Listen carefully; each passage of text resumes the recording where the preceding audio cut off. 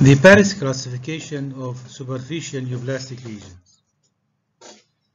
The aim of this presentation is to help you to understand what's Paris classification of superficial neoplastic lesions.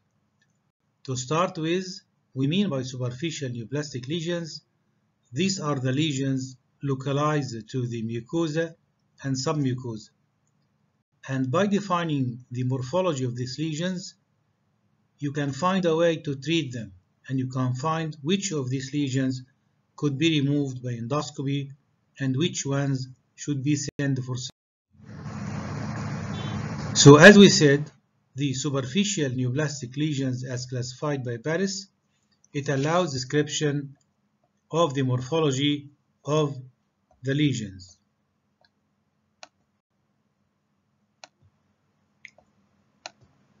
So it's important to help you to determine the appropriate method of treatment. It has a predictive value for the submucosal invasion, so lesions showing submucosal invasions are not suitable for endoscopic treatment, and it also facilitates comparison between. Now we're going to give some basics. The Paris classification is originally a modification of the Japanese classification in 2002 for lesions in the GIT tract wherever they are. That's the macroscopic classification of type 0. We mean by type 0 they are amenable to endoscopic treatment, and when you remove them, nothing will remain of these lesions. So the treatment is curative. They are classified into protruding lesions, non-protruding, non-excavated lesions, and excavated lesions. And as you can see, the protruding are two types. The non-protruding, non-excavated are three types, with lesions that can take part of this and part of that. And type 3 is actually an ulcer, a deep ulcer. We have these lesions that can mix between one and the other. That will make you confused. So start by just giving the basics. The lesions are either protruding, excavated, or non-protruding, non-excavated. We will focus now on the main types of morphology, so no fine lesions at the present time. Type 1 is either pedunculated with a stalk or sessile with no stalk and the lesion all through with wide base, as you can see here. Type 2 is three categories: slightly elevated, this is type 2A, slightly depressed, type 2C, or completely flat, type 2B. What do we mean by slightly elevated? It means that it is less than 2.5 millimeters. It's the size of the cup of the biopsy forceps. So what's more than this is sessile, what's less than this is type 2. We mean by flat is completely flat. We mean by slightly depressed that depressed below the surface, and the measure for depression is 1.2 millimeter, less than 1.2 millimeter, and this is half the cup or the open cup of the biopsy forceps. The excavated lesions type 3 are truly deep lesions, more than 1.2 millimeters. Type 1, as we said before, is either pedunculated, we refer to it by the letter B, or sessile, we refer to it by letter S. And we mean by pedunculated that the neck is narrower than the head of the lesion, narrower than the top of the lesion.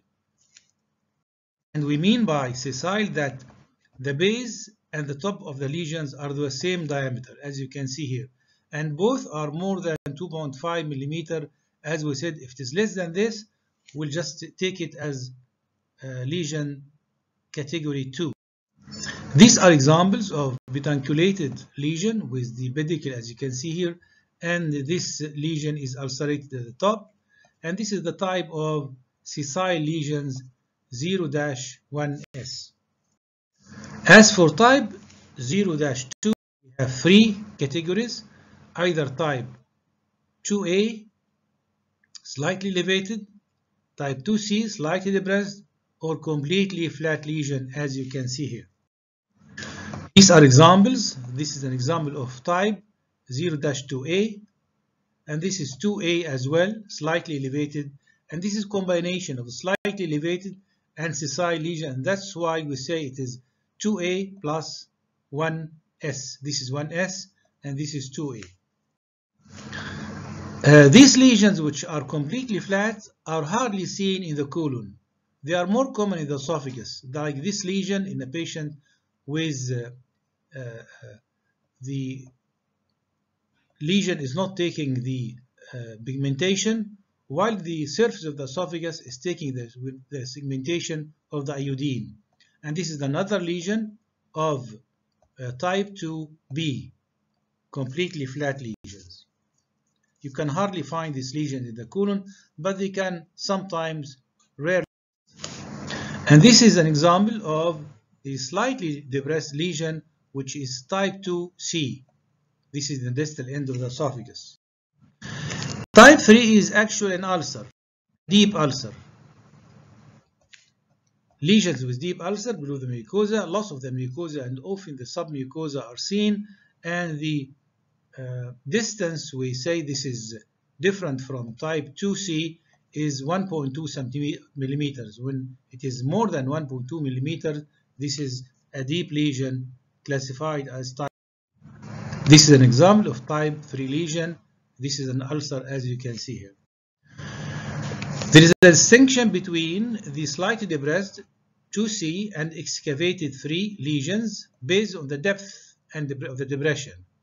The cutoff level is 1.2 millimeter in columnar epithelium. However, type 3 is extremely rare in the colon. As we said before, type 1B, type 2B is rare in the colon, and type 2B is more common in the esophagus.